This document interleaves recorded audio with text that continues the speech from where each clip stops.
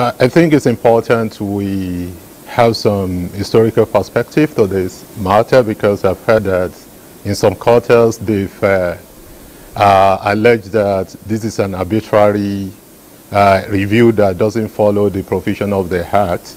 I think it's important to clearly state that this review process has complied fully with the provision of the Act.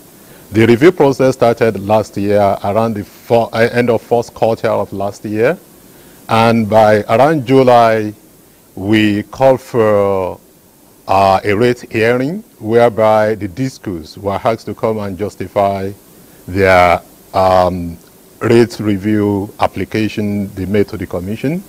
As part of the process, we invited the consumer groups, we invited the Nigerian Society of Engineers, we invited some interveners who are experts in the field. Then we invited, he was also invited, which is an arm of the Nigerian Labour Congress, to come and interrogate the application by the distribution companies.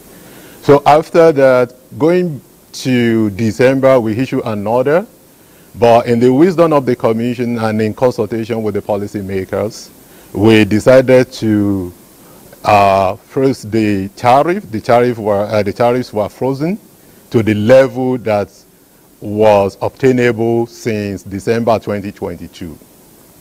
So in that case, and if you look at electricity, it's a product like every other product. And one of the raw materials for the generation of electricity is gas. As of December 2022, the gas was $2.18 per MMBTU. And when you look at that $2.18, at the exchange rate obtainable during that period compared to the exchange rate now, you will realize the difference, the margin at which the cost of gas has actually moved in Naira terms. And recently, there's been an increase in the cost of gas again from, I think, from $2.18 to $2.42. So what you're trying to say, Dr. Oseni, is that the price of the dollar is responsible for the increase? Not only the price of dollars, we have inflation that has moved from what it was into December 2022 and what it is today. So what is the state of subsidy in electricity? Is government still paying subsidy, and who benefits from it? Okay, as was announced by the Commission earlier on, the rate increase will only affect the customers that are in Band A enjoying a minimum average of 20 hours of supply per day as measured over a 7-day rolling period, as well as a 1-month rolling period. So what that means is that only a fraction of customers will be affected, 15%.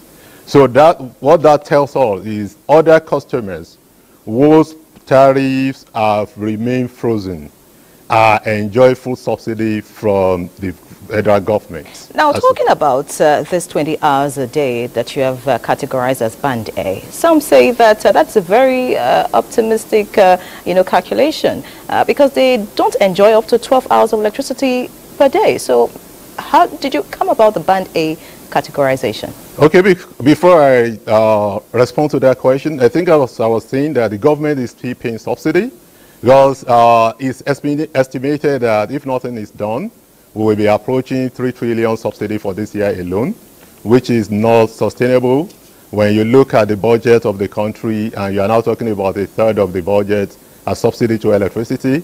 And in the wisdom of the president, he has approved presidential metering initiative to ensure that any gain from reduction in subsidy arising from the increase in tariff to this fraction of customers will now also be diverted into ensuring that all customers are metered. With respect to the classification, I think when we started and up till yesterday, the number of feeders on Band A were 1,100 approximately. And based on our review of what has happened in the last 1 year, we realized that on average, these customers on Band A enjoy average of 16 hours per day. That means that when you are looking at average, when you are looking at average, that means that some customers actually will enjoy more than 20 hours expected, and more customers will enjoy something lower than 20 hours. What fraction of the Nigerian population is that? 15% of the customers are actually going to be affected. So what I'm now trying to say is that upon reviewing that performance, we now came up with the need to actually reduce the number of feeders that will now qualify as Band A for this increase. So from that 1,100 feeders that were previously categorized as Band A, for this increase in tariff, the Commission has only approved 481 feeders. And that 481 feeders are the feeders that have been adjusted based on empirical evidence to have experienced an average of 20 hours per day. Of course, many people will say, oh, no, but there are people that have also testified. We are all consumers, and we live in different locations. And agreed, Dr. Oseni, because of time. Do you think the regulator, talking about NEC now, has the capacity to monitor and ensure customers on Band A enjoy 20 hours steady supply? And what is the penalty for the 14 discos? And just a quick addition, going forward, are we likely to see better services? Okay, quick one.